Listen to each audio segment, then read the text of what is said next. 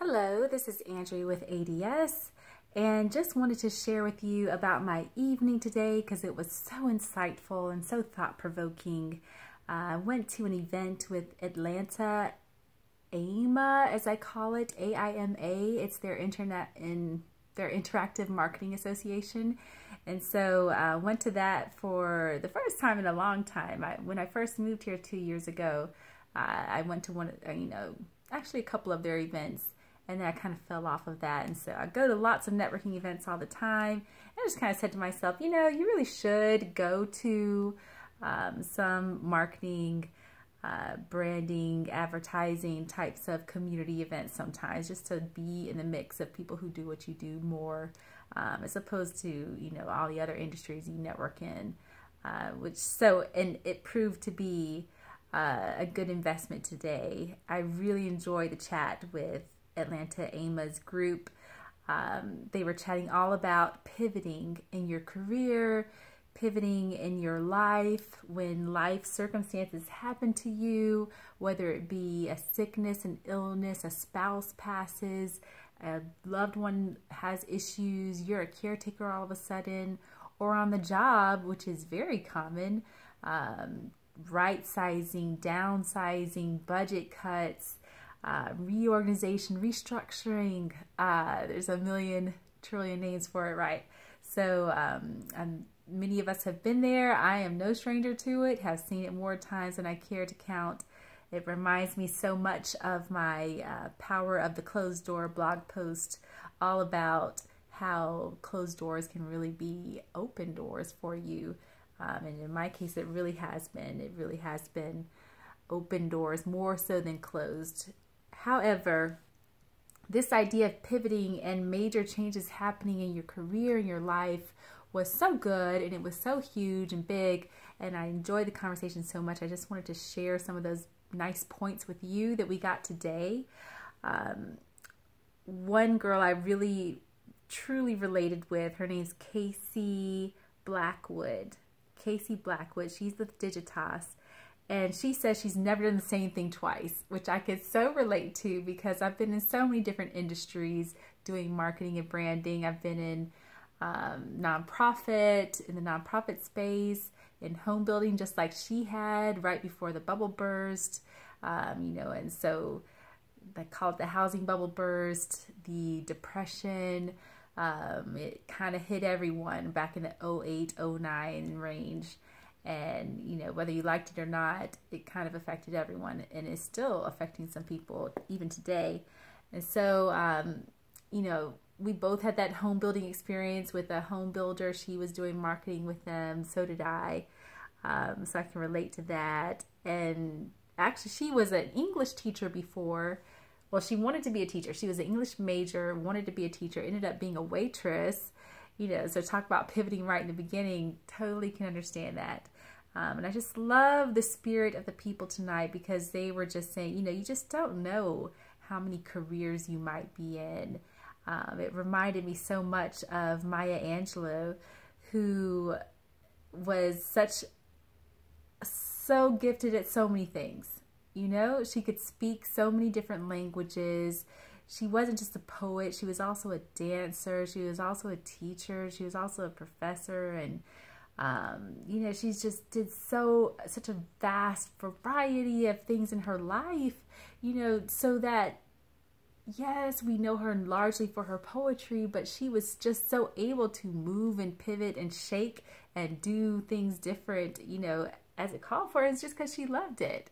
And I love that so much. So there's so much a positive side to all of this idea of pivoting and moving and being different and being able to be agile. So I appreciated that perspective a lot. Casey also mentioned to just keep showing up, which was also a good point towards the idea of persistence, which we all need. And another point she had that I liked was love the people you work with, which is true. Whether you're on your own business or you're on a job somewhere. I think she said her dad told her that You will never like what you're doing, even if you're so passionate about the job itself, whatever task you're doing, whatever project you're on, if you're so passionate about it. If you don't like the people you work with, it's kind of pointless, you know? So I totally get that.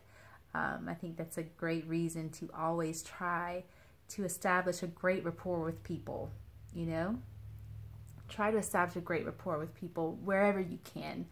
You know, and sometimes it just doesn't work out. I've, believe it or not, been there where personalities just don't work out as much as you may think you're a people person, and as much as you may think everybody likes you. Sometimes it just doesn't work like that. And so, you know, sometimes you gotta be flexible.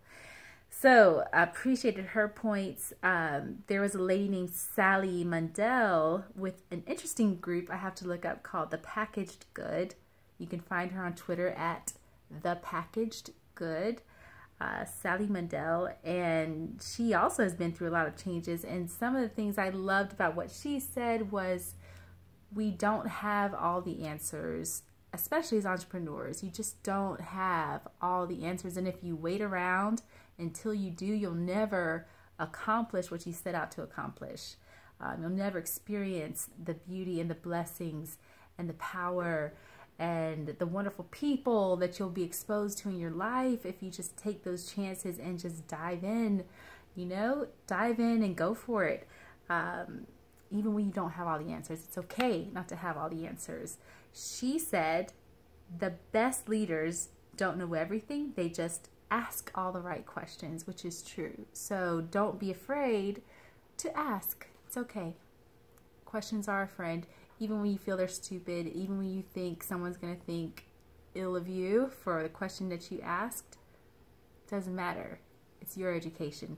This is your education right now. So whether you're on a job or you're on entrepreneur mode, you're always captain of your own soul. So I love that so much.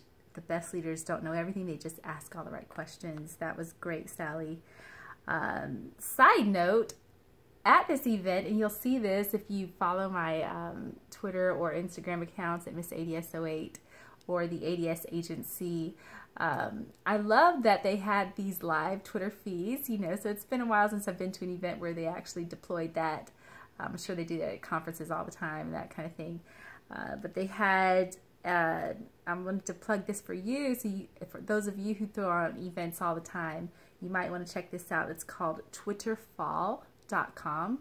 And so it gives a semi-live feed of the tweets that are happening at the time. So if you give everyone your Twitter account, your hashtag that you're using, you know, you can show a feed at that time. The downside is it only does a little bit. So you know how Twitter has increased their character allowance. So it used to be 140 characters, and now you can write like a mini paragraph almost. So it'll only show like 2 little lines. And if you post an image, if you tweet out an image, it doesn't show up either. It's like a hyperlink. But it gets the gist of it, you know. So it shows activity, it shows engagement. You can see it live time, you know, real time happening in the room. So you can encourage your guests to tweet to you, and that's kind of fun and interactive, right? So twitterfall.com, that's something cool to check out. Side note. Another lady who was there, Stacy Sutton. She's a serial entrepreneur. I appreciate that so much. Just listening to her story of how she bought, sold, built businesses, and now, you know, she's really in that space where she's on her purpose mode, which I love that. As you know, that's my word for the year, purposeful. And I love this so much because she was talking about how she was just getting so tired in some of her roles in her career. She's been in agency world, you know, for several years. I think she said 29, which I can't believe it. She doesn't look like she could be old enough to be 29 years anywhere. So shout out to you, Stacy, for looking great. But, you know, she mentioned how you know, how she was in those roles and just not happy. Just tired of it, and she just really wanted to do something that she was excited about, you know, could be passionate about. She now is the marketing director, I believe it is, or she handles the marketing for Clean Hands, Safe Hands, which is an organization that really pushes physicians, those in the medical career fields, to wash their hands before dealing with patients, going into surgery, small procedures, that kind of thing, literally saving lives, right? So she said she's found some purpose there, which is really cool. So I totally agree with that. You've got to be in a place where you love what you do, you know, because life is too short. Why? I know we all have to pay bills, and I know we all have to make things work out here, but at the same time, it's so short, and we have the power to be our unique selves, and there's just far too many ways now. There's far too many ways to figure out how to make money at something you love doing. And I've heard all the commentary that some people really feel, you know, make money, period. You know, it's all about money. And I get that, and I get how they feel that, you know, passions aside, a lot of people don't make money off of their passions, but seriously, life is too short for that. Why can't you figure that out, how to do what you love and make money doing it and make a living out of it? You know, you don't have to be super rich to have a wealthy life, right? So I love that school of thought, that you can really be rich with friends, with family, with experiences, with memories. And those are the things that we love and cherish at the end of the day. If you ask anyone on their deathbed, what are they thinking about? It's not how much money they made. It's the real things that matter out of their life. So in any case, that just resonated with me so much when Stacy mentioned that she hit a moment in her life where she was not living up to her full potential. She just said to herself, "You're not living up to your full potential right now." She said that to herself and realized that to herself. And I think that's when she made that change and said, hey, you know, I got to make a change here. I got to do something different, because she felt like she had so much more to do and so much more to give in this life. And so that resonates with me all day. And I'm sure it resonates with you too. You know, being in that space where you're just like, there has to be more than this, right? So, you know, it's just, it speaks to that whole life is vaporous feeling, because it is, you know, it's too short not to find what it is your gift in this world and do it, right? I believe that a lot, and I appreciate Stacy for bringing that up tonight. Gumbo Show Joe of Agency Sparks. So you can find him on Twitter, Gumbo Show Joe. I just like super love that handle. Gumbo Show Joe is really cool. He says Agency Sparks is like a matchmaker for brands and agencies. I love that. You know, I often like to play matchmaker myself. So, and some of my girlfriends are like subject to right now. So, and guy friends, you know. So I love that idea that he's paired that, his personal ability to matchmake people, along with his personal ability and professional ability to matchmake apparently brands and agencies. I like that a lot. So he says a lot tonight. That was so cool. I love this one that's connect the dots, not collect them. Connect the dots, not collect them. He was big on relationships and people. Again, you know, so his mantra with Agency Sparks apparently is being a matchmaker for brands and agencies. So he's big on relationships, which I am too.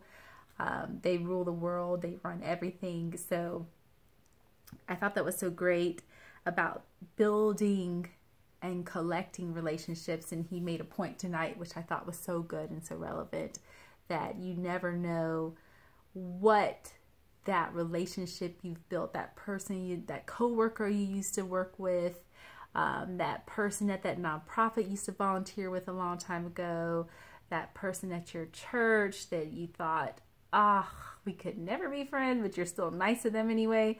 You know, you just never know when that can turn around and become something that actually benefits you later on. You know, it's just planting seeds and reaping those as we go. As Dennis Ross said in our last ADS chat 007, and he was talking about how we're farmers, writers are farmers, and we're planting seeds along the way, right?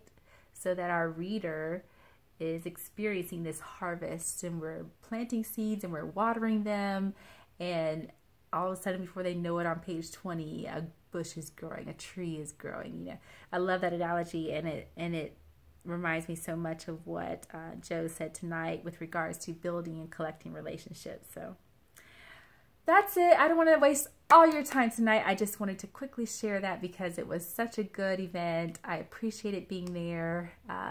You know, I hated to have to leave too soon, but it was, you know, getting kind of late-ish, and I'm starving and can't be starving. I am a hangry person, so you know, I can't live off of little meatballs and stuff. I have to have like real sustenance. So it was cool though. I enjoyed the event. You know, 2 free drink tickets. That was nice. Good job, AtlantaIMA. Our next event is going to be February 13th.